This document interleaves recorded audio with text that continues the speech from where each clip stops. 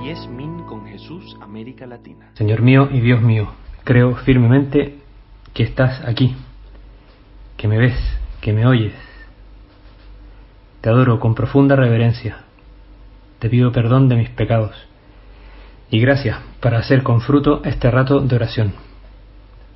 Madre mía Inmaculada, San José, mi Padre y Señor, Ángel de mi guarda, interceded por mí.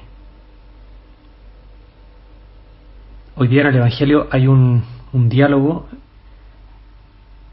un poco tenso, en verdad bastante tenso, entre Jesús y unos fariseos. Es un diálogo tenso, nada que ver con este diálogo que queremos tener ahora con Jesús. Ahora que le podemos decir al Señor con tanta facilidad, decirle, Jesús, te quiero, o Señor, qué bueno que podemos estar conversando ahora. Señor, te quiero pedir esta cosa, esta otra. Señor, necesito tu ayuda en esto. Ahora mismo, digo, de eso se trata esto. Esto es un rato de oración juntos, digamos. No solamente un audio con frases bonitas o comentarios de la Sagrada Escritura. No, es una oportunidad ahora. Es realmente una oportunidad de rezar, de hablar con Jesús. En un diálogo súper suelto, cariñoso, sencillo. Pero bueno, hay que irse, nos puede servir para ese diálogo nuestro con el Señor, este otro diálogo tenso con los fariseos. Lo cuenta San Juan, dice que Jesús le dijo a los fariseos, yo me voy y me van a buscar y morirán en su pecado. Donde yo voy no pueden venir ustedes. Intentando así como ayudar a romper esa ceguera que tenían. Cuenta San Juan, y los judíos comentaban, ¿será que va a suicidarse? Y por eso dice, donde yo voy, ¿no pueden venir ustedes? Estaban más perdidos. Vuelve a decir San Juan, y él les dijo, ustedes son de aquí abajo, yo soy de allá arriba. Ustedes son de este mundo, yo no soy de este mundo. Con razón les he dicho que morirán en su pecado. Porque si no creen que yo soy, morirán en sus pecados. A veces el Evangelio de San Juan es un poco complicado, ¿no? No es tan directo, no es tan fácil como otros textos, quizás de San Marcos, de San Mateo, de San Lucas. A veces San Juan se pone un poco... Las palabras son así un poquito... Pero notamos qué es lo que el Señor les está diciendo a los fariseos. Los está ayudando como a ver más allá. No quedarse, por decirlo así, como anclados, pegados en este mundo que se lo lleva al viento. Ellos le decían, ¿quién eres tú? Jesús le contestó, lo que les estoy diciendo desde el principio.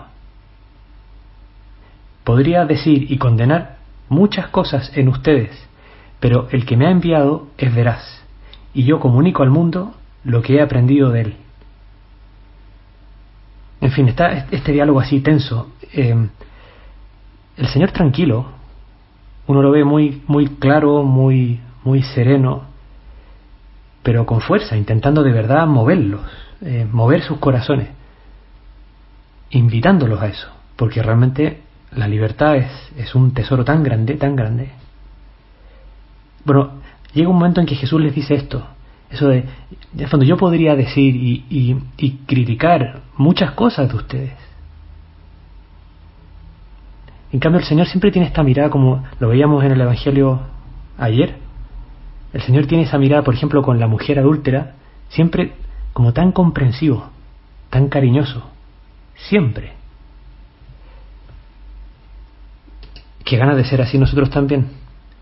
Y me acordaba, quizás nos puede servir ahora también para ir rezando en estos minutos que quedan, así estando con el Señor, tranquilamente, serenamente, aunque quizás seguramente estamos todos más o menos en circunstancias difíciles de encierro, de aflicción, digamos, por esta pandemia. Bueno, pero podemos conversar tranquilamente con Jesús, amablemente con Jesús, en el corazón. Bueno, se me venía a la cabeza, tengo aquí unas palabras, se recoge como un discurso del Papa Francisco hace unos pocos años en Paraguay, con jóvenes. A propósito así de la comprensión, del mirar con cariño, del mover a otras personas, del tratar de ayudarlas, pero siempre con comprensión, con cariño. Y esto a todos nos viene tan bien, seguro. Bueno, el Papa decía esto, mira, decía: Jesús sabe que en este mundo de tanta competencia, envidia y tanta agresividad, la verdadera felicidad pasa por aprender a ser pacientes, a respetar a los demás, a no condenar ni a juzgar a nadie. El que se enoja pierde, dice el refrán. No le des el corazón a la rabia, al rencor. ¿Qué razón tiene el Papa, verdad? Digo, y esto seguro que le pasa a él, nos pasa a nosotros, a todos, que nos cuesta ser pacientes, que nos cuesta tener un corazón como el de Jesús. Jesús, le vamos a decir ahora mismo, Jesús, dame un corazón como el tuyo. Señor, ayúdame, por decirlo así, tienes que ser como un artesano, como un escultor, que modela dentro de mí, que le da forma a mi corazón para que sea como el tuyo. Porque eso es verdadera libertad. Eso que el mismo Jesús le dijo a sus discípulos, a nosotros, esto de ser pillos, de ser sagaces, como serpientes, y al mismo tiempo sencillos de corazón, sencillos como palomas. Este saber perdonar, saber comprender, saber tener paciencia. Digo, las ganas seguro que las tenemos, seguro. Y ya diciéndole al Señor ahora, y Señor, yo tengo ganas de esto. Señor, yo deseo de verdad esto. Al mismo tiempo le podemos decir, Jesús, pero me cuesta, y quizá nos acordamos, por ejemplo, de ese luminosísimo ejemplo de San Juan Pablo II, con el que atentó contra él, el que le tiró un par de balazos. Y esa bala que sí que entró dentro de él y que recorrió su cuerpo y estuvo a punto de mandarlo al cielo antes de tiempo, por decirlo así. Sobre todo fijarnos en el Papa, no mucho tiempo después, en cuanto pudo, de ir a ver a aquel hombre y saludarlo y perdonarlo y conversar con él, sonreírle. Qué ganas de ser así. Quizás a Juan Pablo II podemos acudir para tener un corazón como el de Jesús. Seguía diciendo el Papa Francisco: felices los que tienen misericordia, felices los que saben ponerse en el lugar del otro, los que tienen la capacidad de abrazar, de perdonar. Todos hemos alguna vez experimentado esto, todos en algún momento nos hemos sentido perdonados. Qué lindo que es. Es como recobrar la vida, es tener una nueva oportunidad. Sí, y nosotros vemos en el ejemplo de Jesús lo que es tener un corazón cariñoso, y deseamos eso, y se lo acabamos de pedir. Pero también es como comenzar por el otro lado, por la otra experiencia, la de tantas veces que nos hemos sentido comprendidos, queridos, perdonados, ayudados. Y el Papa toca esa tecla, por decirlo así, como si fuera un teclado, un órgano, un piano, toca esa tecla y suena una nota muy bonita, y la reconocemos y decimos, efectivamente, esa nota es muy bonita, es un sonido precioso, y en mi vida ha sonado ese sonido, más de alguna vez.